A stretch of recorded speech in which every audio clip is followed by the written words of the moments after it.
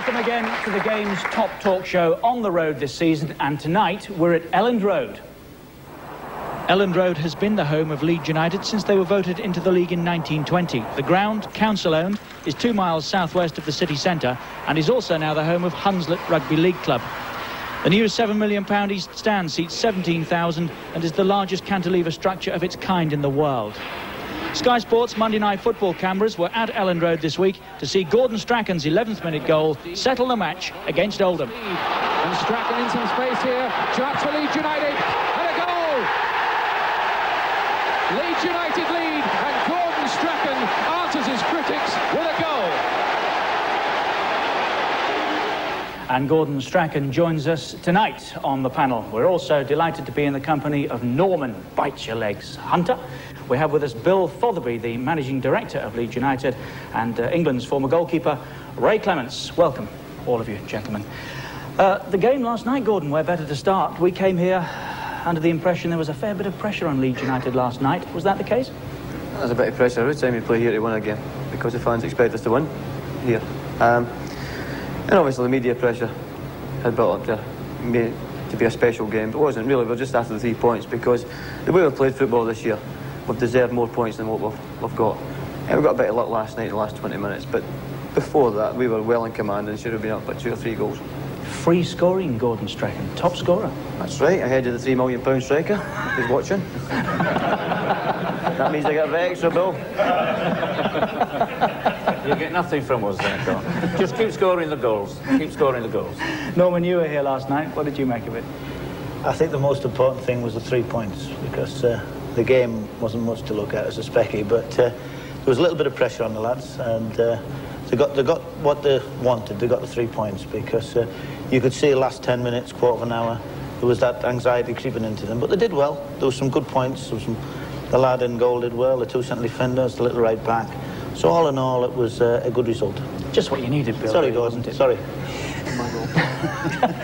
Just what you needed, halfway up the table now. If there was any pressure, that removes it, doesn't it, the 3 points? Tremendous relief to get 3 points. Makes my bet look good now. What was your bet? Halfway up there. Championship in the top 3. That's where we'll finish. Is that a realistic target? Absolutely, absolutely. We've been unlucky to start with. Played very well at City, should have had 4 or 5 goals. Played well down at Arsenal. I'm not going to mention the Norwich game, but we deserve more than we've got at the moment. Is that a fan talking or a businessman? A fan and a businessman, I think. Primarily a fan talking, you know, you watch the game, you see it. And we've been unfortunate. Best welcome you've had, Ray, isn't it? At Leeds the United. only welcome ever at Elland Road. And so close as well. Yes. Yeah, never been this close. And he's nice, isn't he, when you get this close to him? So far. Yes, yes. I was just wondering, I mean, last night it wasn't a spectacle, as Norman said, but I just wondered from Gordon's point of view, was there a special case of changing the way you play? Because you played so well in the first few games. Last night you seemed to go back to maybe what you've done when you were successful in terms of the longer ball. I don't know if you decided to change your tactics for that particular game to get the 3 points. Not at all, we just play the same way. If the long ball's on there to be played, you play it. That's the way we've been taught here. But there's no special, there's no real passing game. We don't pass 20 passes and we don't play a long ball. We like to think we can play any game that you ask us to play. If you've got players who can run in behind, we'll have a long ball. Rodney Wallace can go in behind. Brian Deane can do it. I think that the first goal, the goal come from a long ball where Brian Deane flicked onto Rodney and Gary Speed got in there. And I got in the end there. But no, but we just played the way we like to play it. But we got a bit of luck in the last 20 minutes when they scored and it was offside. But the hard work we've been putting in before, as I say, we deserve more points than we've got. That was the allegation, of course, when you won the title, wasn't it? That you'd done it with the long ball. Did that hurt a little bit? I wish I had room. It's Andy Graydon.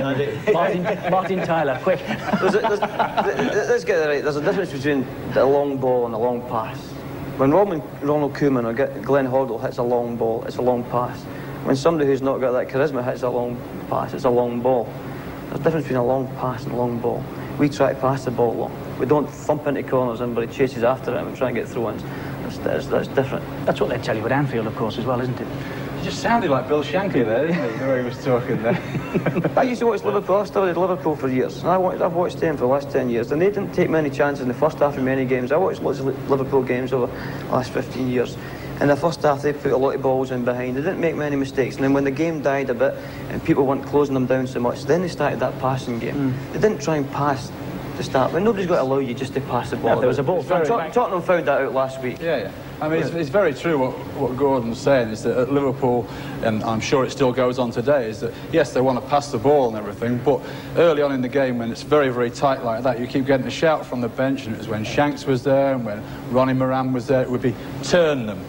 And all you're trying to do is stretch the game out, so you try and turn the opposition back forward. They wouldn't try and drive a ball from front to back for Rush? No, they wouldn't just do it willy-nilly, but they would do it if they felt they were being pressurised and there was no space to play in the middle of the field, then they would turn the back four and try and stretch the game out, and then you could play in the middle of the field then. Just got to look at the game against Liverpool. Leeds had all the second half. In Liverpool, they were 2 up, and they just sat and they just soaked it up. Didn't they go? And they just sat there, soaked it up, and tried to hit you on the break. I don't think they soaked it up. You know, they didn't go out that way in the second half. I spoke to the coach after it, Roy Moran, and he said Leeds played that well, they just couldn't get out. That's right. They just couldn't get out. Yeah. That's encouraging for you. Bill, something in the news today. You have been found guilty, both Leeds United and Manchester United, of misconduct by not allowing under 18-year-olds on this pre-youth championship tour. Your reaction to that, please? Well, I just hope it's not going to be a fine. I hope they're not going to ask for money. This isn't the AGM, by the way. If it is a fine, I hope it's a suspended fine. But you know what Howard Wilkinson has done since he's been here? He's brought some of these youngsters on, which you can see coming through now, and he's looking after the youngsters. You've got Peter Gumby here, who's been a tremendous asset to this club. You've got Paul Hart now in here, who used to play with Leeds, looking after the youngsters, caring for them. And you know, the future, I don't want to get too deep into this, but the future for football is in youngsters, bringing them through. You can't forever go on and going out and paying £3 million for footballers and £2 million. There comes an end to it. You know, now you see that there's only a few clubs at the top that are doing that, you know.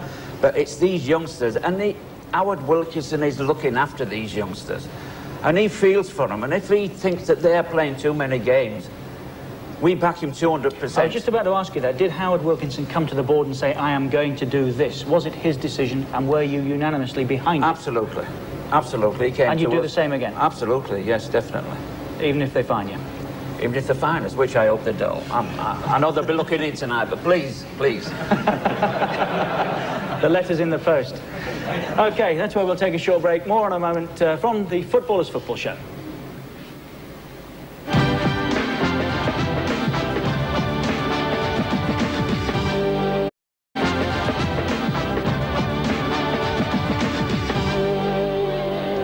Welcome back to the Footballers' Football Show. On the road, of course, this season, tonight from Elland Road, Leeds United's ground. Ray Clemence, just continuing that discussion on youngsters, the future, which plainly they are the future of the game. Tottenham had a real old rack last year, didn't they, when the FA wanted Nicky Barmby and you didn't want to release him? Yes, it's a very vital time in Tottenham's season. We were in the quarter-finals of the FA Cup. We had Manchester City away. It was, you know, our league position was safe, and our only chance of any glory was in the FA Cup. And Nicky Barmby had been instrumental in us being successful since the Christmas period. So he was the last person that we needed to lose. Was that the only reason why you didn't want him to go? No, it wasn't the only reason. Or did you think also that there's too much pressure on young players, too many games? Well, I think for tournaments like that, they don't need to go out there. I think they would get far more experience playing in the first team in one of the best leagues in the world, which is the Premiership League. I think with Nicky Barmby as well, we knew he had a slight problem with his shin splints, and we were making sure that we rested him when we could and played him when we could, but we knew the problem, so therefore we treated it the right way. But the FA were adamant that they took him out there, and they didn't rest him, and because of that, we hardly had his services at all after that for the rest of the season. And in fact, the lad now has had an operation, and he's going to be at least 2 months before he contributes to Tottenham's season this year, so it's been a nightmare for the club, really. So you've got to be careful with them, Norman.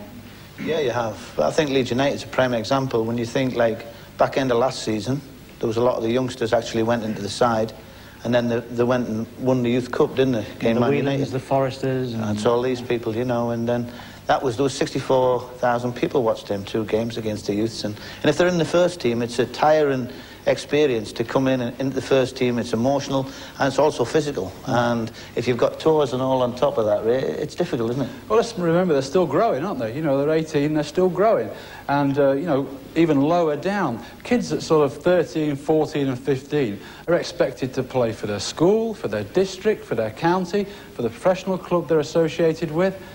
It's just so many games for them. They're playing virtually every day of the week, and you know, a lot of them, it hampers their development. They just outgrow their strength, and when they outgrow their strength, they then get injuries, and it sets them back. I don't think there's nothing wrong with playing many games, Ray, because as a kid, I played, I don't know, 4 or 5 games a week. I played when I got home till 10 o'clock at night. Then you used to hide when you knew your mother was going to shout on you round the corner, right? You want to play the time, but the problem is pressurised football. Yeah. That is the difference. We can play, kids can play every day of the week for 4 or 5 hours, no problem. It's pressurised football, and that's when they get mentally tired. And that could have been the problem with other kids that in last year. Foresters, Sharp, Tinklers, they come in, and we were under pressure at the time, and these lads were having to play mentally, then they had to play in the FA Cup Youth Cup final here, and 64,000 people over 2 legs. Mentally they were shattered. What they wanted then was just a break for football to get the recharge the batteries again. Physically they might have done it, but mentally, these kids were knackered. I think there is a directive, or the discussions between the FA and the clubs at the moment, that certainly the more talented youngsters, they're going to try and restrict to 40 games a season, I think. They don't play any more than that. I want to ask you about Peter Reid's sacking in a moment, but before we go on, let's get some reaction out here to Leeds United's season so far. Is there anybody here agreeing with Gordon Strachan? Leeds are playing well and should have more points. Yes. Which way do we... Yes, down here. Yes, I think Leeds have played very well this season. I think they've been unfortunate on the travels. I think, strangely enough, probably the worst performance we've given was last night when we got the 3 points. That was all important. Yes, it was indeed. I think we're very unfortunate. We gave a good performance at Arsenal and Liverpool, and we've been punished for just the odd mistake. Been cost us dearly. When are Leeds United going to win away from home again, Gordon? Why can't you put a bet on it? Southampton, I think.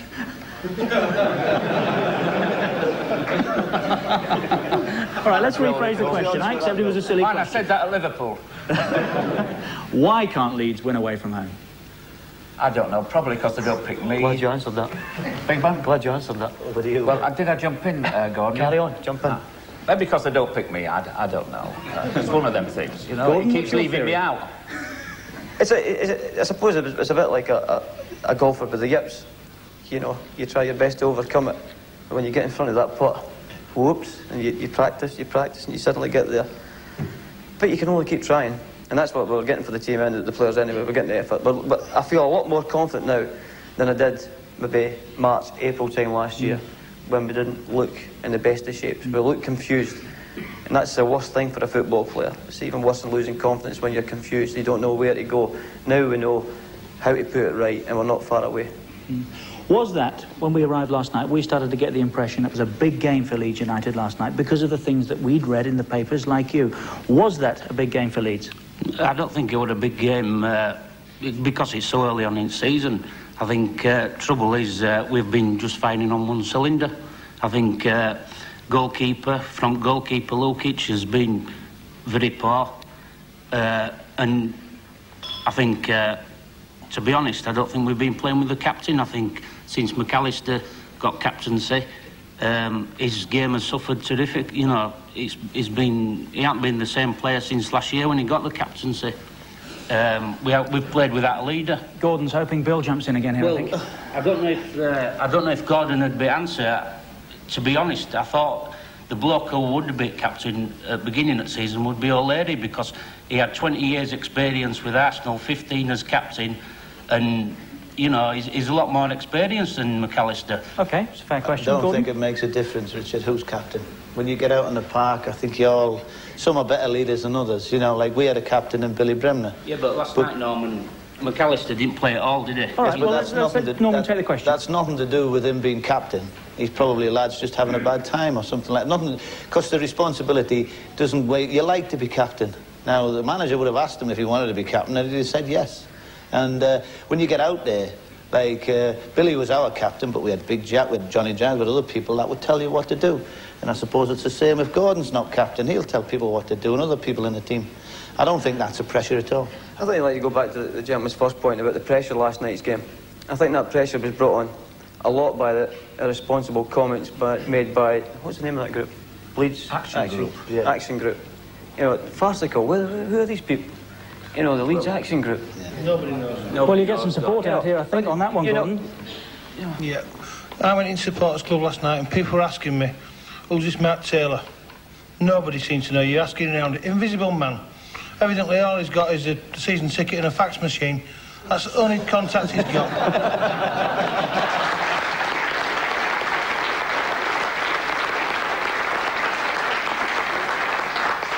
You know, the Leeds Action Committee, I don't know if anybody's seen the film The Life of Brian. It puts your mind of the Judean People's Front. And there's a scene in there where they say, well, we need to get rid of the Romans because they've done nothing for us. And they all start saying, well, what about sanitation? What about education? What about the viaducts? What the about roads, the roads, everything like that. Apart from that, It's the same with Howard Wilkins. What has Wilkinson ever done for us? Yeah. Apart from saving us from the 3rd Division, getting the 2nd Division title, getting the 1st Division title, winning the Charity Shield, getting us into Europe, changing the image of the whole club, bringing winning the youth team cup here, bringing great players here. Apart from that, what has Wilkinson ever done?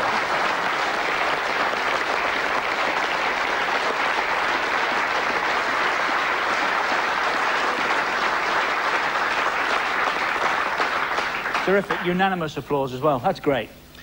I think one of Leeds' major problems this season and last has been the lack of a major central defensive figure. I think when you look at the likes of Manchester United, who have got Bruce and Pallister, I don't like mentioning them in here, of course, but you look at Tottenham, who's got a guy like Gary Mabbott, then you've got Liverpool, where we went on Saturday, what's got Ruddock and Wright. No disrespect to the lads that we've got, but I think the likes of Chris Fairclough and John Newsom and David Weatherall will play well against actually a strong character. But when you put them together, I think, in my opinion anyway, I'm not quite sure about the rest of the fans, but you think, when you're up against the likes of Pace, of Ian Wright and Paul Merson and Ryan Giggs, right. It's very nerve-wracking right from the start. And you know that. Question. I think we've had Gordon's defence. Norman. Thanks, Richard. I think that's what David O'Leary was brought in for, wasn't he? Because you look at the situation, you've got 2 young lads there. I think Weatherall's got a chance to be in the centre-half. I personally like John Newsom. I think he's got a great chance to be a centre-half. And I think David O'Leary was brought in to play alongside whichever one it was. It could have been Chris Fairclough, because I saw them at Manchester City, and as a pair, they were excellent. If Leeds had won 6-1, nobody could have complained. But unfortunately, David O'Leary's got himself injured. He's done his Achilles tendon, so he's going to be out for a number of weeks now, or probably months. And that is a big, severe blow. But it's difficult. There's just not the money, and there's not that many central defenders you can go out and buy and bring in without spending your £2 and £3 million. You've got to produce your youths. And Weatherall and Newsom, or whether it be Fairclough and O'Leary, as long as David O'Leary gets himself fit and plays alongside one of them, I think they'll be all right. All right, let's broaden it a little bit. Should Manchester City have stuck by Peter Reid for a little longer than they have? Ray, what did you make of Peter Reid's dismissal? Well, I think that it was very abrupt, wasn't it? 4 games into the season. I mean, Peter Reid in his 3 previous seasons, I think, had finished 5th on 2 occasions and 9th on the 3rd occasion. And, you know, 4 games into the season, I mean, it's nothing. I mean, I remember Manchester United, I think, lost the first 2 games of last season, and they went on and won the championship. So it's very early days to be making judgments, but obviously Peter Swales, as he has done in the past, decided it was time for a change. He got fed up and decided to bring somebody else in to do the work and get rid of Peter Reid. Yeah, Gordon, I just like to say, you know, thanks for praising Howard Wilkinson there, but I'd actually like to praise you, the way you brought all the lads over to the fans after the Liverpool game. Thanks very much for that, because we appreciated that a lot. Had a question on that last week. Yeah. Great, fair enough. OK. Can I ask Gordon what he thinks about the support on the travels lately? Because I think it's been one of the big plus factors of the away debate. I think the supporters have been absolutely tremendous. I was sat at Anfield in the main stand and about 5 or 6 seats away from the Kop end, and the Kop were in full flow, but all I could hear were the Leeds United supporters at the other side. Well, they're famous for their support, aren't they, both at home and away? I'm sorry, I'd just like to get away from Leeds a little bit, if we may. Anybody got anything to contribute on the dismissal of Peter Reid? Anybody got anything to... No, who cares? All right. OK, down here. Right down the far end. Here we go. Oops, here we go. Sorry, it's not just about Peter Reid. I think it's English football. I personally think it's run by people that have never ever kicked a ball in their lives before. Peter Swales, is it Peter Swales? He's the top man in the FA that fires and fires the managers. And what's he ever done? Apart from add a load of money and put a load of money into a football club. These people are running football club and football in general, and they've never kicked a ball in their lives. Fair enough. So how many balls have you kicked in your time?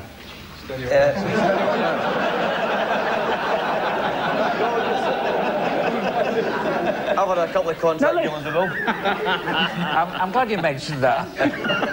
I have kicked a few balls in my time. I don't want to go back into the history books, but I was a Buckley boy, yeah. Probably the audience are too young to remember Major Buckley. But I did kick 1 or 2 balls. Not good, mind.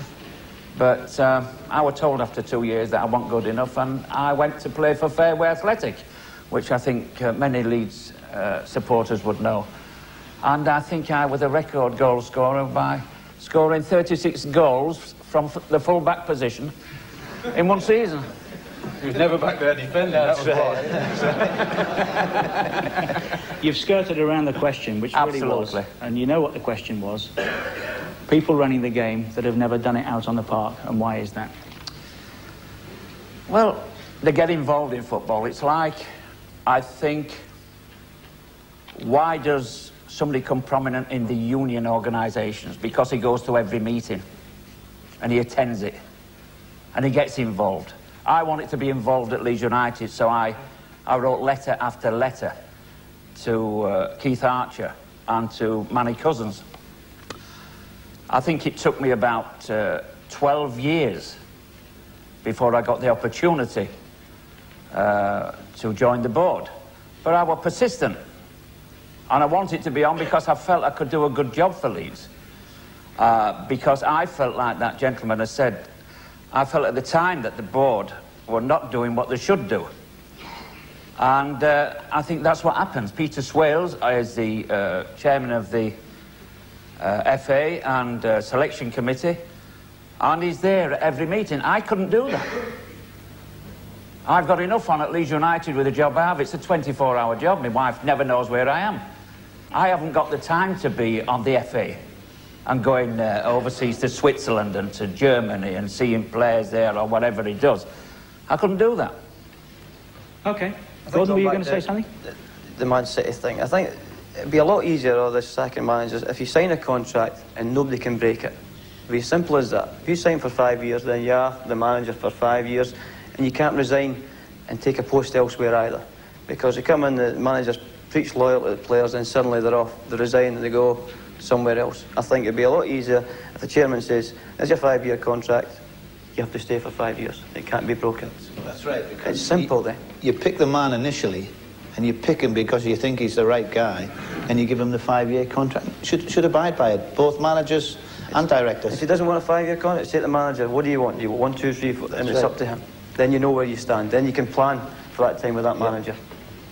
I think it's a fundamental question of loyalty and contracts, in that how can a board and a manager expect his players to not be unsettled, to not listen to rumour and everything else when they're being attracted by other clubs, for example, while under contract, if boards like the Manchester City board set an example as they have, which basically means your contract is worthless, we decide whether we want you or don't want you, even during that contract, and basically pay you off. But in the same breath, they'll moan about a player who's going in during contract to renegotiate his terms or otherwise. Put that to Bill in a moment. Just like to welcome Gary Schofield, Great Britain's rugby league captain, has joined us in the audience as well. Good to see you, Gary.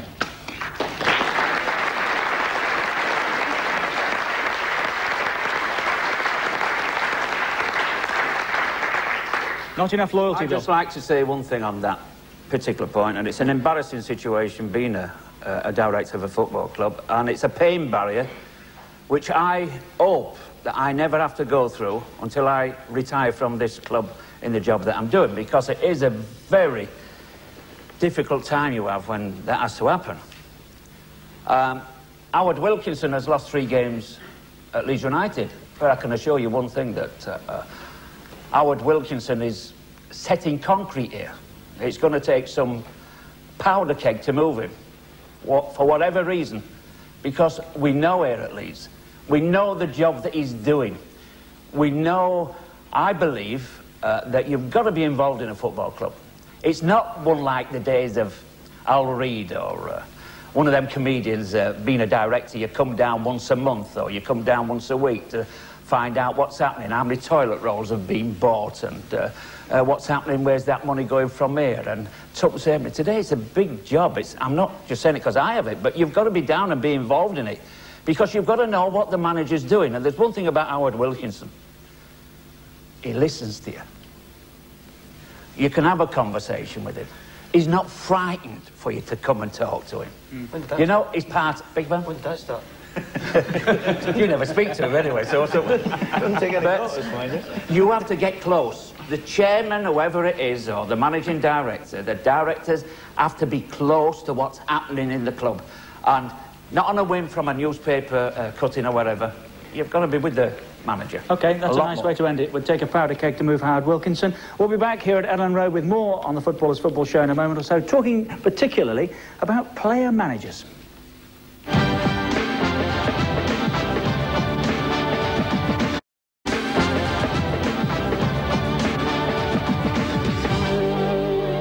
Welcome back to the Footballers Football Show from Elland Road this week. That's the home of Leeds United, of course. We're in the company of Ray Clemence and one of Leeds' finest, Norman Hunter. We also have with us Bill Fotherby, the managing director of the club, and Gordon Strachan.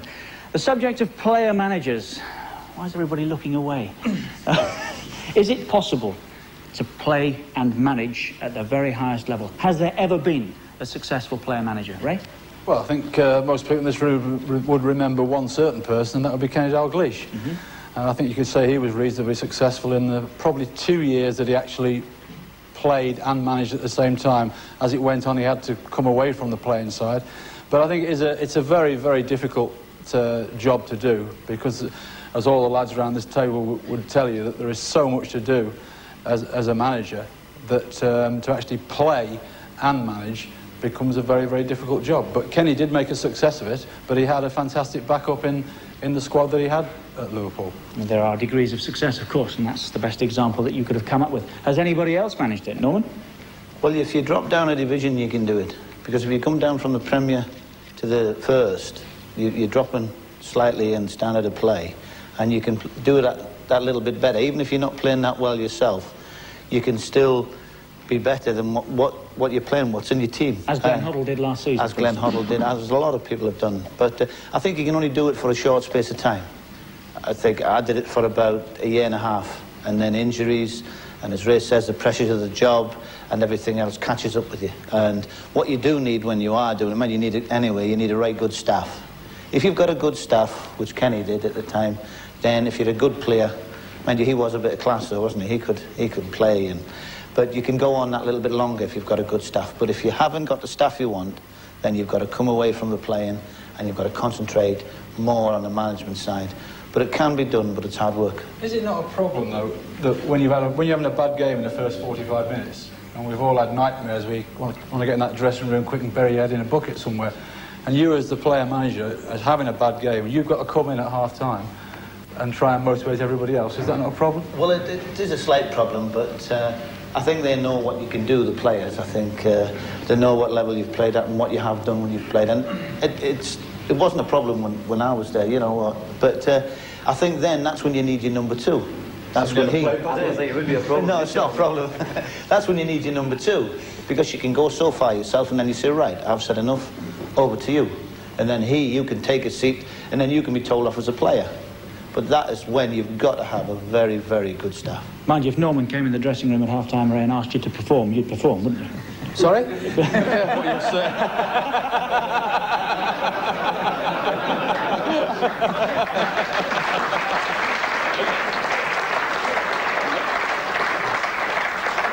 I'll tell you what, even then I might, if he asked me. Don't really fancy him anyway. Do you fancy player managing at some time, Gordon? Yeah, I just want to stay in the game. A smashing game.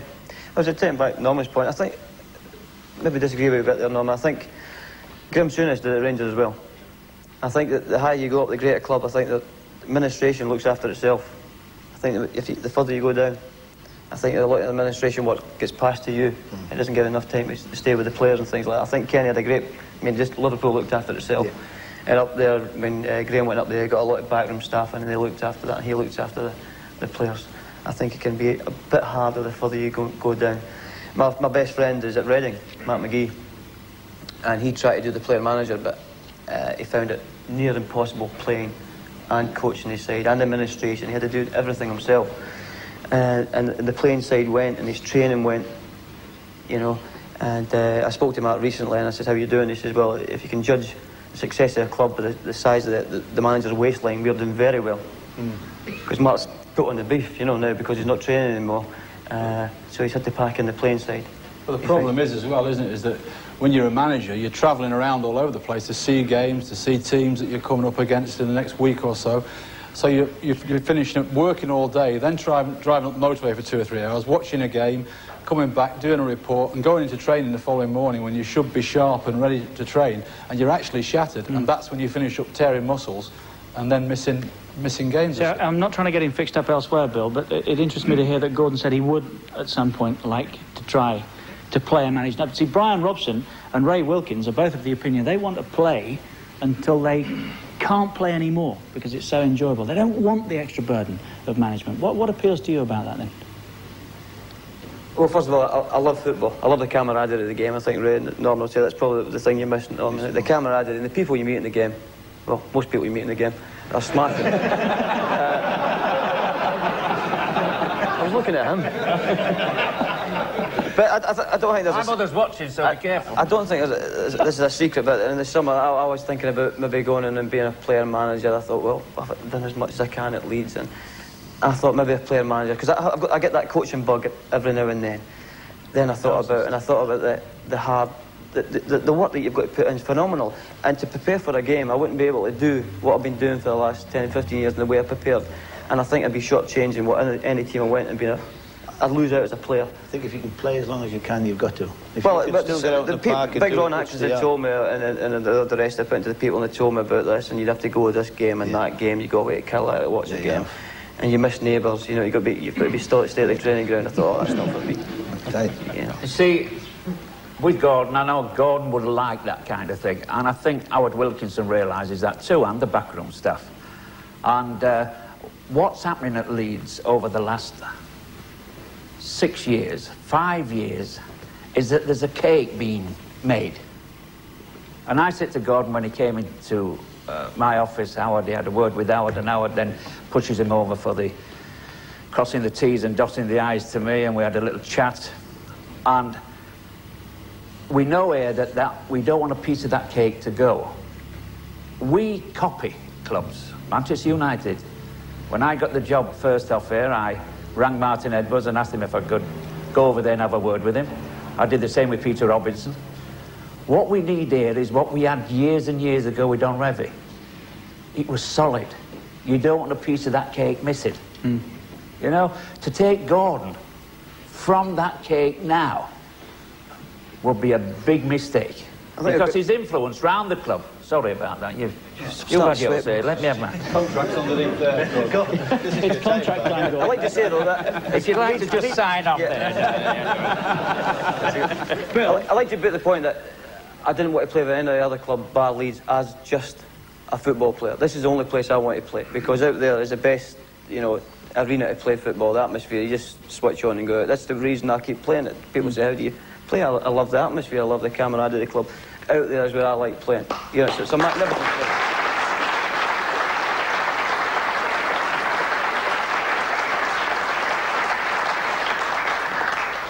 Sorry to embarrass you, Gordon. I've got to ask, though, because what you've said leads me to, Bill, are you saying that Gordon Strachan is a future manager of Leeds United? No, I didn't say that.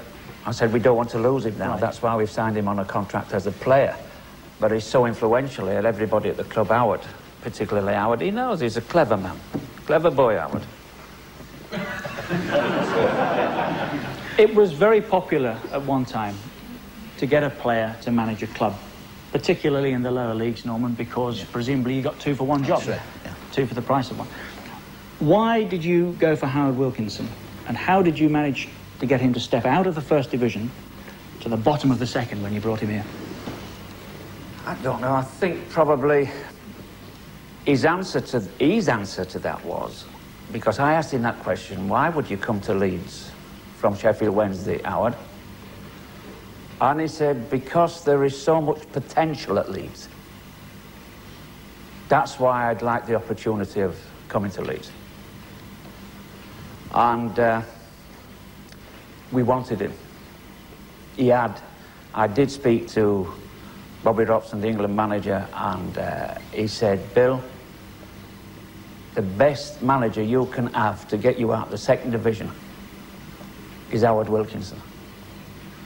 And no better advice has Leeds United had over the past 15 years. And you had to speculate a bit as well, didn't you? Gave him a few bob to spend in order to complete the task that he wanted to achieve. We were very fortunate in having a chairman like Leslie Silver, who puts his money where his mouth is, and he wants...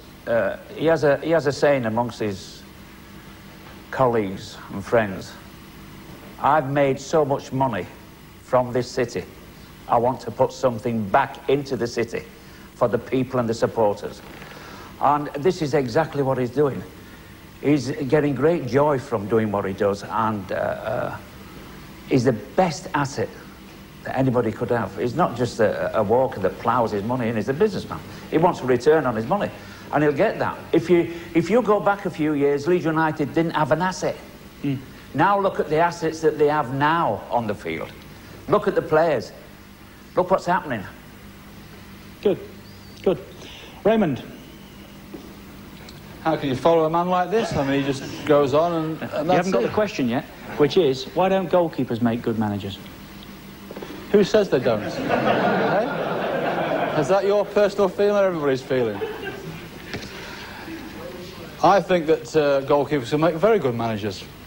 And I don't want to be sat here for the rest of this season. I want to be back in management. Good. As simple as that. They haven't been given maybe the chances they should have been. Maybe there's a feeling in football that goalkeepers don't.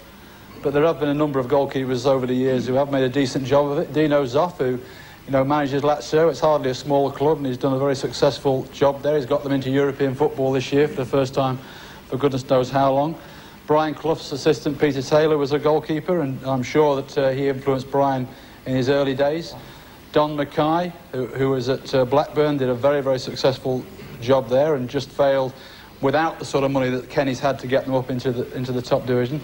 So there has been goalkeepers who make a decent job. Okay, I mean, Walker, there are one or two more, but is there a feeling in the game... Jock Wallace, of course. Is there a feeling in the game that goalkeepers don't make managers?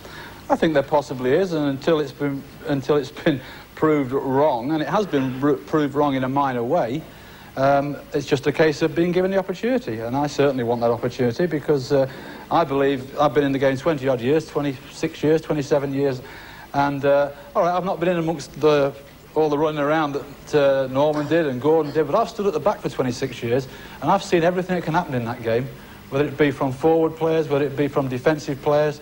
I've been managed by Bill Shankly, Don Revie, Ron Greenwood, Joe Mercer, Bob Paisley, Joe Fagan, Keith Birkinshaw, David Pleat, you name them. I've been managed by quite a lot of very, very good managers.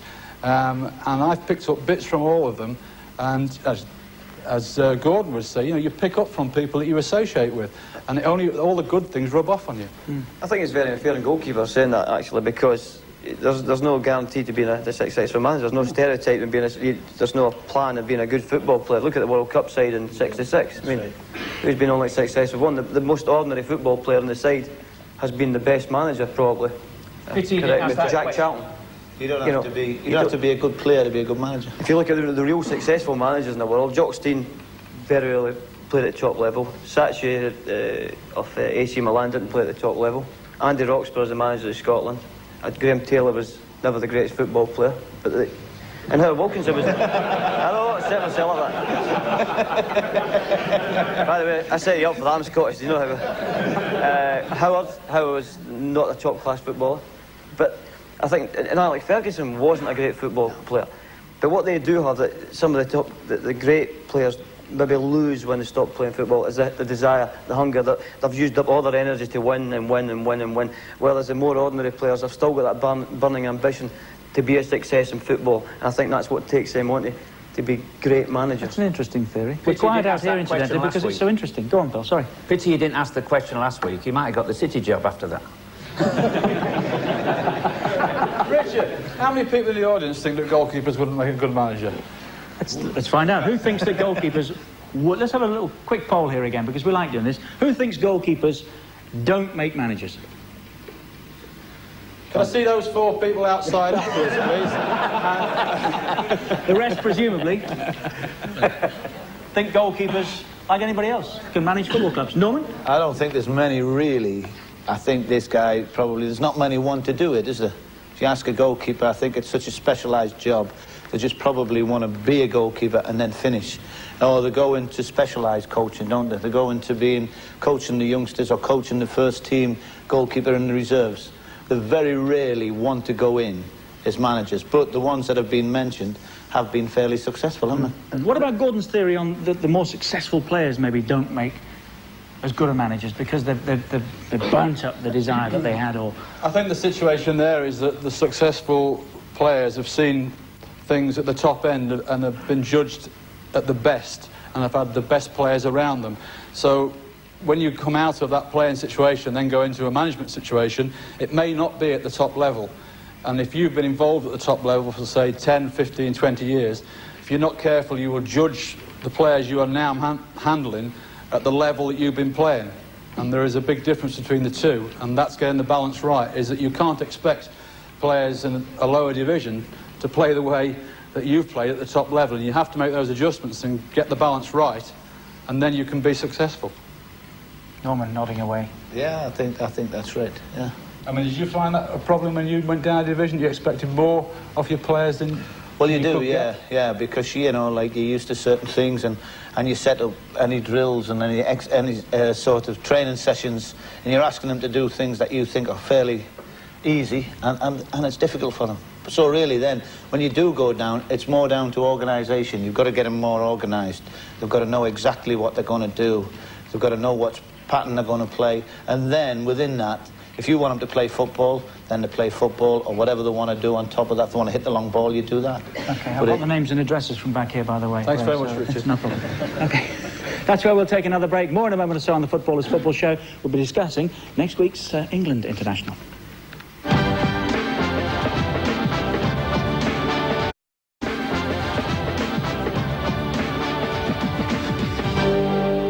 Welcome back to the Footballers' Football Show. We're in the company tonight of Gordon Strachan and Bill Fotherby, who's the managing director at Leeds United. We also have one of Leeds and England's finest, Norman Hunter, and Ray Clemence is with us once again. Before we talk about next week's match, England-Poland, live, of course, here on Sky Sports, let's get some questions from out here on the floor. Gary Schofield, welcome. Good to see you. Good evening, Richard. Good evening, fellas. I'd just like to ask a question what was in the paper the other week with Howard Wilkinson regarding the transfer system, because Gordon was mentioned earlier about players maybe wanting to get out of their contracts. What about maybe so the clubs, I know, not spending all the money every 5 or 6 weeks. What about putting a ban on it where you can just buy the players, say, between December and January to stop all the monopoly going on? Good question. Who wants to take it? Yeah, I'll take it. I think it's a very, very good idea.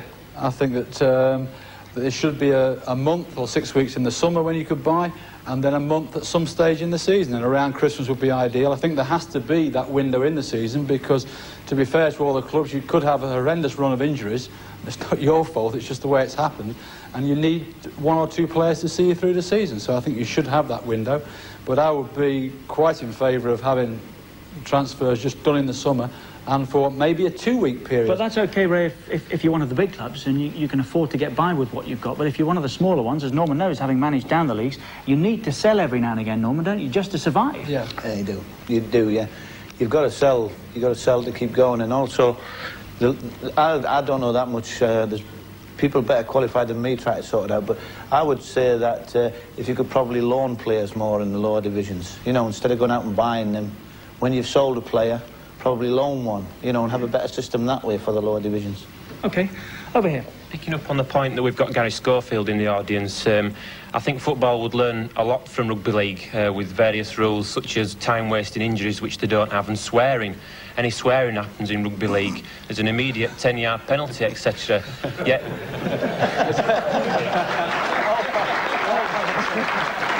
I better pick up that one, eh? Yeah, very often on we see it, especially on Sky TV, any swearing, especially directed to the referee, goes amiss. So I'd like to think what the panel think of that. Doesn't happen. First of all, you should have seen Gary's face when you said there was no swearing in rugby. Gordon. Well, I could easily make it from one 18-yard box to another. Easy. And one blast at a referee. Yes, you had quite an interesting discussion with that linesman last night, didn't you? I did, yeah. He got me back, though, didn't he? He got me offside. Yes, he did.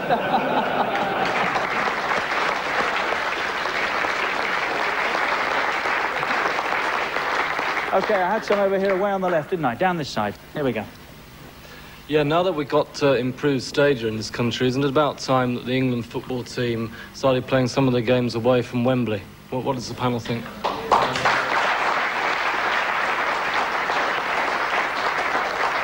Phil? Well, I'd like to see England play at Elland Road. What a surprise.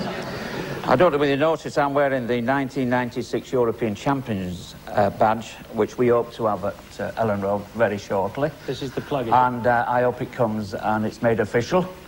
So, yes, we're building a stadium which is worthy of some of these international games. What about from a player's point of view? Norman? Don't players like to go to Wembley? Yeah, you love to go to Wembley. You love to go to Wembley. That's a place to go. And when you get your first cap and then, you know, you pull that shirt on, it happens to be at Wembley. That's what it's all about. But the stadium's one is good then. Sorry. It's not so cheap, is it? Football's an expensive business to watch now. Yes. Yeah. Trip to London's... It's the other thing as well. I think that some of the smaller games, like say San Marino, you're never going to fill Wembley with San Marino. If you brought it to Leeds United, how many people would come and see San Marino? They'll only want the big games up here, and the big games you can fill a stadium at Wembley for. And I think, as Norman says, if you're going to fill the stadium, then Wembley's the place it has to be, because it has such a tremendous atmosphere, and the players are motivated, or should be motivated, by playing in there. I'd just like to ask the panel, especially Gordon and Ray, they've got lads that are playing football now, and I would imagine quite well, especially Ray's lads being on the telly, quite competitive. What do they feel about junior football, and where do you think it should start as a competitive age? These are your two boys, are they? Well, this is my lad, and this is the other lad that plays in the team at I run. Does he play? Yes. Oh, you run a team as yes. well? OK, that's a good question. Gordon? I could be here all night on this subject. I really think it's incredible what we ask youngsters to do. We ask kids at 8-year-old and 9-year-old now to play in leagues, and they play offside, pushing up, everything. They're learning the bad habits, first of all. We must replace street football, because that's went missing. I myself wouldn't have organised leagues, organised 11-a-side leagues, until at least 11. And playing smaller pitches, smaller goals, where you have to be more skillful to score a goal. Now, you go and watch the 8-year-olds, there's this little lad standing there with the jerseys down here and just lob anything at it. It's a goal. You know, there's no skill to that. And it's a shame for everybody else. But 7-a-side football, they can play anywhere. They don't get told when they're 8-year-old that they're a right back, a left back, they're a centre half, and they don't go anywhere until they go to professional level. For 7 years they play in the one position, and I see them come to our youth team, and when they go out of that position, they don't know how to play in another position. Let them play 7-a-side football to about at least 11, smaller goals, and they can play anywhere on the pitch. And when they physically develop, you can pick out positions for them. We'll need to get street football back. What happens in your situation, the team you currently run? Well, I run a team over in Wyke, and we're in the under-11s this year in the Garforth League. Now, I think Gordon's aware of the Garforth League. He came down to Wyke Manor Fields the other year. His lad was playing down there for Tranmere, I think it was. Was it Tranmere? Gavin plays for Yorkshire Amateurs, and Craig plays for Wetherby. Yeah. And my feelings are of the game itself. If the kids are left to do what they want to do on the field, that's great. But there's so much pressure from the sidelines. Not the managers, it's the parents. The parents are trying to emulate in the kids what they haven't done.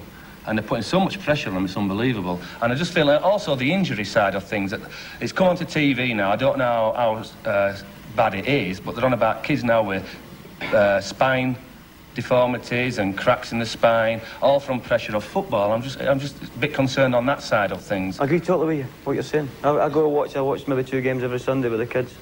It's frightening, you know, and the pressure put them under is absolutely frightening. And they play for all these medals. You get asked to go along to present medals, and you'll have a table longer than this, with all sorts of medals. Say, what did you win this year? Nothing. We just give them this medal. The best turned out player of the year, top goal scorer, player of the year. The manager's son, who's been playing well this year, gets the player of the year. You know, and you get these medals along there. And I say to a woman, instead of presenting this, can I not just come along for an hour and coach your lads? Oh no, lads, well, no what now? I want you to stand there and get your picture taken with me and my husband, and okay.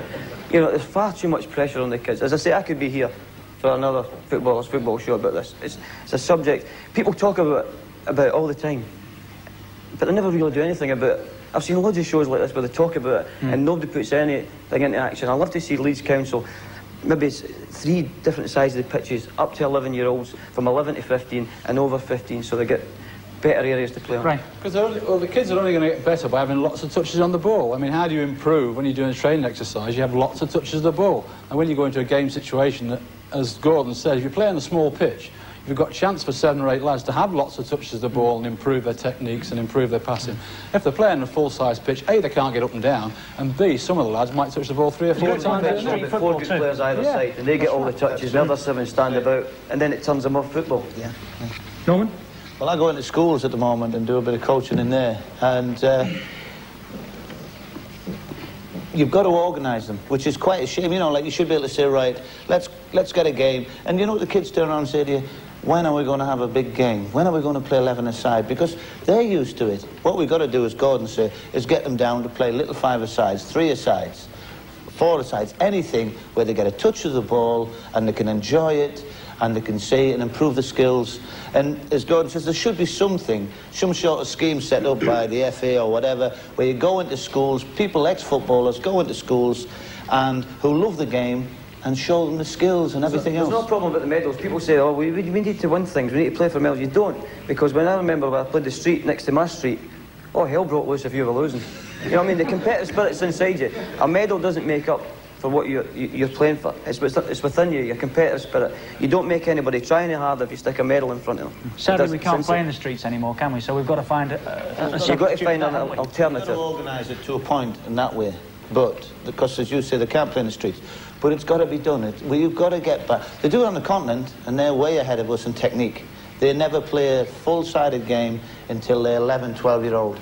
It's all 5-a-sides, it's all 7-a-sides, and we still play the old system of 11-a-sides. Norman's hit the nail on the head there. I'm involved in the same league, the Garforth League, and the problem we have is not the FA recognised football. The pressure tends to come from within the schools. There's conflict between the English Schools FA and the Football Association. As Norman says, the under-15s played at Wembley against a Dutch national side at under-15, and ours was a schoolboy side. Until those two bodies get together, we're going to have conflict. That is an age-old problem, Ray, isn't it? Yeah, yes. You'll be a lot of people losing their jobs then, and that they'll miss out their expenses and their trips abroad then, and that could be a problem.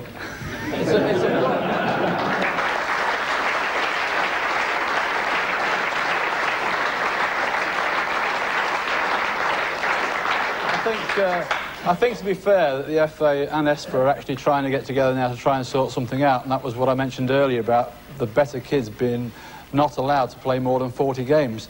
I mean, you mentioned my son before.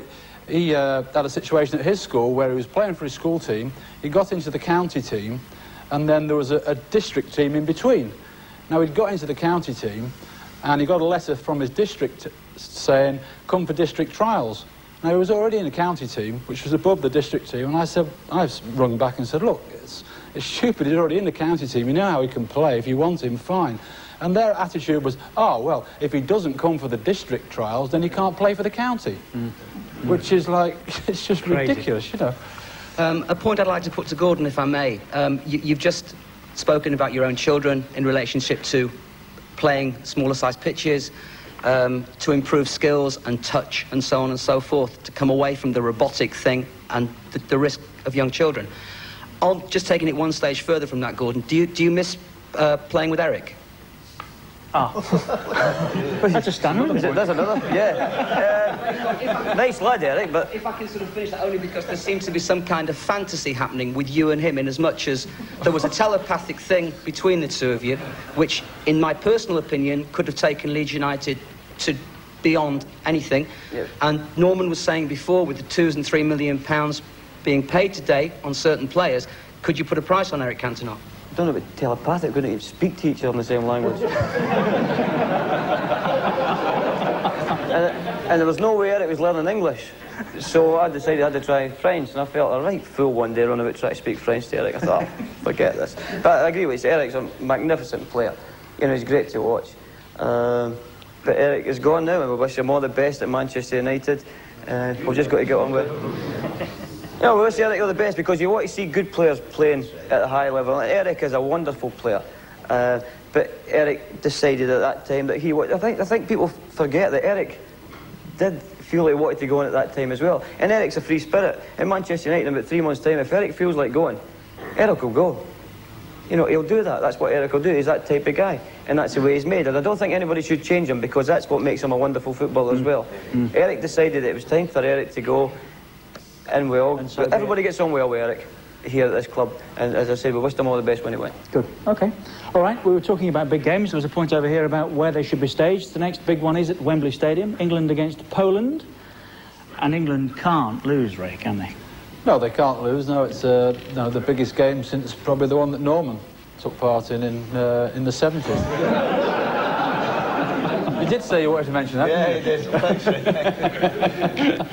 No, it is a massive game, and you know, unbelievable pressure on the manager especially, and also the players that are taking part in that game. But then that's what international football's about. I'm sure Scotland would love that pressure to try and win the game to actually go to this World Cup. I mean, there's loads of things you could talk about that England team, but I would presume that for everybody in here, they would want to know whether they think Gaza should play or not. And well, you know him better than anybody else. Yeah, well, my personal opinion is that he should play, even if he's only 70% fit, because he is the one player in the England setup who can win a game off his own back, whether he's 100% fit or not. Who said... Sorry, Ray, who said down here? Over here. OK, why should Gaza not be playing for England? I think he's typical of many megastars in that he's hyped. He's an excellent player, but he's abused his talent, quite frankly. And I'd rather see somebody like Glenn Hoddle filling the midfield spot than Gascoigne, personally. Muted applause. Who thinks Paul Gascoigne should be playing for England? Who thinks Paul Gascoigne shouldn't be playing for England? It's close, isn't it? More down the back here. OK. All right. Norman, would you play Paul Gascoigne? Yeah, I'd play him. I think he's the best player we've got. I think if he doesn't play, then England, in my opinion, don't stand much chance. Because we're just looking at the squad here that David Platt plays in midfield. Now, David Platt, his one asset is getting forward and getting in the box. Now, if Gascoigne doesn't play, there's nobody in that England side that's going to hold the ball up long enough. Ray and I were talking about it. That's going to give Platt that time to get in the box, because that's what he is good at, and he's the best goal scorer we've got. Because there's some good midfielders, but there's nobody got Gascoigne's talent. So what happened against Norway? Sorry, hold on. We need the microphone. Sorry, just a moment, Danny. So what happened against Norway, Norman? I mean, I was there. Gascoigne was there, and so was Platt, and they were diabolical. Yeah, I was there as well, if I might take that question, and I think the system was changed very, very late. I stayed in the England hotel that night, the night before the game, and they went out training and spent time on that system, and obviously it didn't work, and it didn't suit Gaza. You know, to have Lee Sharp in at left back, having never played there for a long, long time, and at international level to have him there, was changing the system so much for such a vital game. Gaza plays at his best when he's happy and he's not frustrated. He had that Phantom of the Opera mask on, which he obviously wasn't happy with. That came off after 20 minutes, and you could see the frustration in him. It just wasn't going to be his night. And when he gets like that, he gets so uptight, and he gets frustrated with himself, with everybody else around him, and he doesn't play as he can play. But he obviously wasn't happy right from the start, and you can tell how Gaza's going to play by seeing him in the dressing room.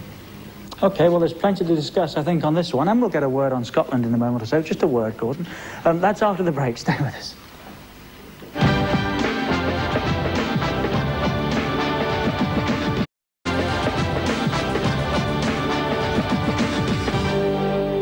Welcome Welcome back to the Footballers' Football Show. From Elland Road this week, we're with Ray Clemence and Norman Hunter, Bill Fotherby, the Managing Director of Leeds United, and Gordon Strachan. We're talking for the moment about England. Paul Gascoigne. I think we've got a question down here on Paul Gascoigne. Yeah, Ray Clemence passed the comment that we've got to keep Paul Gascoigne happy, you know, and he's got to be nice when he comes out. Well, should the rest of the England team bend over backwards, you know, bring him his favourite breakfast and look after him? You know, there's 11 men out there on the pitch, not just one. So why should everybody bend over backwards just for Paul Gascoigne? Right, obviously having to go at me then. I'll now say to you what the Tottenham players thought of Paul Gascoigne, in terms of they knew that Paul Gascoigne could win a game off his own back. The year that Tottenham won the FA Cup, he either scored or made all the goals that got us to the FA Cup final. Gazza got injured in the FA Cup final. We all know it wasn't a correct tackle, and you know, it nearly finished his career for him. The lads won the FA Cup. They came in after the game having won the FA Cup, and you know, it's a magnificent feeling. You're on the top of the ceiling. You don't really think straight at all. But the lads got in the dressing room afterwards, and the first thing they said is not where's the wives, let's get the champagne out. It's let's get in the bath, let's get on the bus, let's go to Princess Grace Hospital and see Gazza. Because they thought that much of him. And Gazza is the one player that I've seen who he could do anything. He could do anything in the dressing room. Norman's been in the dressing room, Gordon's been in the dressing room, where lads will play pranks, and some of them are over the top, and you get quite annoyed by it. But Gazza could do any of these things, and the lads would laugh at it with him, because he is such a popular character around the dressing room, around his own people, and he can win games for you. I agree with you. It's a wonderful personality. But getting back to the point, should you play Gascoigne, I think I'm on the other side here. I don't know if you can trust him. When you play against Poland or wherever you've got to play, you need 11 lads that you can trust, who are going to keep their mind focused on what they're going to do, not have anything distracting them from the game, which sometimes seems to be Gazza's problem, because of his few problems. Just before he plays international, there'll be this story about him being overweight, or he's here, there and everywhere. You know, the cup final, he blew up in the cup final day. I mean, he wasn't mentally right. He was just right over the top. I think against Poland you need to be 11 boys, because you mightn't score right away. You'll just have to keep plugging away, keep to the team system. I think you'll need to pick 11 players that you can trust on the night. By the way, I think Gascoigne is the best football player we've had in the British Isles for years. Magnificent. But we hear horrendous stories about he can't run back and defend, he can't get forward now. I don't know, because we're not seeing him, and probably Ray's not seeing him. We hear reports that he's 67. Who can tell what percentage he is fit? Talent is talent. I know that, but if you're not fit, you can't use your talent. You cannot. George Best could probably still keep a ball up, keep it up for 2,000 touches, hit a ball over there. But if you asked him to play in the Premier League tomorrow, he couldn't, because he's not fit. Well, yeah, Premier League internationals is it's not the hustle and bustle. Internationals is in the Premier League. I still think it's not so bad at the back there where you can lounge about, but up front in midfield. Well, you've got your point. I'll take Ray's point. If you've got somebody who's got talent. If I was playing alongside somebody who had talent, I would fetch and carry for him all day, and I'd give him the ball and I'd say, go on, you win that game. That's if you know he's going to produce it, as one of the guests says there. Norway, what happened in Norway? Yeah, but you've got to have a bad game. You can't just pick on one game. I know that, but you must have he didn't play well. The system was all wrong in Norway anyway. But you've got to, my opinion anyway, if Gazza doesn't play, I cannot see us winning. You played Poland, what are you on about? There's not good players in England. 20 years ago, we were supposed to beat him, and I made a right mess about it. You made the whole... but you made the whole of Scotland happy. Don't worry about that. But you mentioned there going about not being able to play 100% fit. We keep going back to '91 because that was the year when he was, you know, he did all the things that he did. Before the semi-final... That's 2 years ago now. Yeah. It seems a long time ago in football, I'll tell you. That's right. You know that. But on that one, he had a hernia operation. That was a good player in the World Cup in '82. Yeah. You know, they're not going to pick me for the next World Cup. You don't know. They're picking one or two now, I'll tell you. In '91, he had a hernia operation 3 weeks before, or 3.5 weeks before the semi-final. Now, you know that it takes most people 4 to 6 weeks to come back from a hernia operation. Yeah. Now, he played 55 minutes at Norwich on the Wednesday. And then he played in the semi-final when he wasn't fit by any stretch of the imagination. Everybody in the coaching staff expected him to last 45 minutes at the best. If it had lasted 45 minutes, it got us into a 2-0 situation or a 2-1 situation through his magic. And then it would have been for the rest of the team to carry it on. As it was, he gave us another 15, 20 minutes in the second half, which is so you can, even if you're not 100% fit and you have that ability, you can still influence. You'd play him, Ray. You'd leave him out, Gordon. I think we've got that, yeah. Yeah. Can you stay between them, Bill, because I'm not down there. OK, over here. I just wonder how Graham Taylor expects England to win games when he continually ignores one of the most successful strikers in the game today, Mark Hateley. Yeah. Mark Hateley. Why isn't Mark Hateley in the England squad? Why isn't he playing, Norman? Well, it's difficult, isn't it?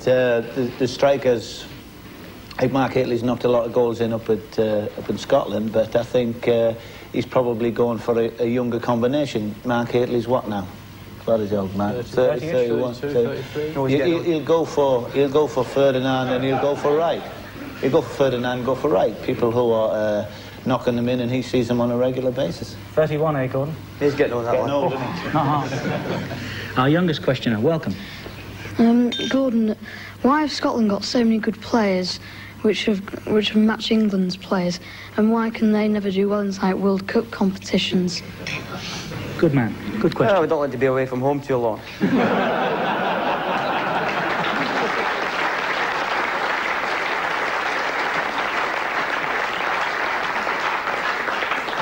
I think we've got another one over here on Scotland, Gordon. Okay. Where's my questioner on Scotland? Over here. OK. Where is it? In we go. I'd just like to ask Gordon what he thinks of Andy Roxburgh's policy now of beginning to blood youngsters in the international team. I don't think he's got an option. I don't think there's enough quality players. You've not got the Dalglises, Souness, Hansons anymore, the Bremners. I don't think they're about anymore. Getting back to that system I'm talking about, these lads play street football. I just don't think the quality players are there anymore. The lads are probably good, but I don't think they'll be legends like what we've been talking about here tonight. I hope they're good. I really do. I hope for the sake of Scotland, because I must admit that Andy Roxburgh's trying to do things up there. He's trying to get back this seven-a-side football. He's got a great future for Scottish football, for the kids. He's one man I think the coaches should have a look at down here, the way Andy Roxburgh's going about trying to organise kids. I don't know if I dare mention his name in here, but should Duncan Ferguson be in Scotland's senior squad rather than the under-20? I thought so, rather than the under-21 squad. I think the reason in the 21 is that he's only played half a game since he's got back, and I don't think he's ready yet for a full international. I think you can break him in the under-21. Okay. Yeah, I think that's the reason. Right. And we've heard, say, of changing systems at the last minute for the England team. We're often given dates when the team will be announced, but with unerring accuracy, the press tell us the day before what the team will be. And sometimes their criticism of the manager goes beyond the fair and reasonable. And I wondered what the panel thinks of the pressures on and how much the media influences the selection of the England team. Well, Norman's been there for a game like this. I mean, 20 years ago, as you said, Norman, what is it like? And are we a little unfair on those playing and managing? I think once a manager bows down and starts picking the team that the press want, I think then he's in all sorts of trouble. I think he's got to... All right, it's a tough job, and you've got to just pick what you think, pick the team, and get on with it. Alf Ramsey did that. He changed it in '73. He put one or two players in that were going to... it was their chance on the international scene. And unfortunately, we came up against a goalkeeper called Tomaszewski, who was a little bit useful on the night, and we were never going to win that game. I think the 10 Polish players could have gone home, and we could have had shots at Tomaszewski and would have never scored. But that was just how the game went. I think there's an awful lot of pressure in management in general, but there's a lot of pressure on the England manager at the moment. And like Gordon says, I feel a little bit sorry for him, because I don't think he's got as many players to pick from. When you think Alf Ramsey, when he won it in '66, had 4 or 5 world-class players in that side. And I think to qualify or to get close to winning the World Cup, you've got to have world-class players. Bill, I'm sorry we've left you alone for so long, but it has been very interesting, hasn't it? In a word, can England beat Poland? I think so. I hope so. For the sake of English football, I hope so. Gordon? For the sake of Scotland, I don't really care too much. No, I'm going across to support the Republic of Ireland anyway in America. I hope England get there, because there is good players in England, no doubt about that. There is real good players, and I think they'll look after Poland, and I honestly think they'll beat Holland as well. I don't think Holland are the force they used to be, and I think England will qualify. Good luck to Scotland and Wales and the Republic, of course. Norman? Well, I hope they qualify. I really, really do. But I think it's slightly stacked against them. Do you? Yeah. It's ominous. Ray? I think everybody in the room hopes they qualify. I mean, it's been a magnificent World Cup in America, and I think they will qualify. I think they'll win this game and get at least a point in Holland. And, you know, the nation will be behind them. You know, Graham Taylor has taken a lot of stick and a lot of personal stick as well, which I think is over the top. But the nation will be right behind him when it comes to that Wednesday night, and I'm sure they'll do well on the day. OK, well, we are not on the road with the show next week because we've got the Under-21 game live from Millwall, of course, but we are with you the following week from St James's Park. That's Newcastle United, of course. There's no need to laugh over there. Keep your letters coming in. Haven't got round to mentioning too many this week, but it's the Footballers Football Show on the road, Sky Sports, PO Box 6, Isleworth, Middlesex, TW75QQ. Ray Clemence, Norman Hunter, Bill Fotherby, Gordon Strachan, thank you all very much indeed for joining us, and thank you for having us, Elland Road.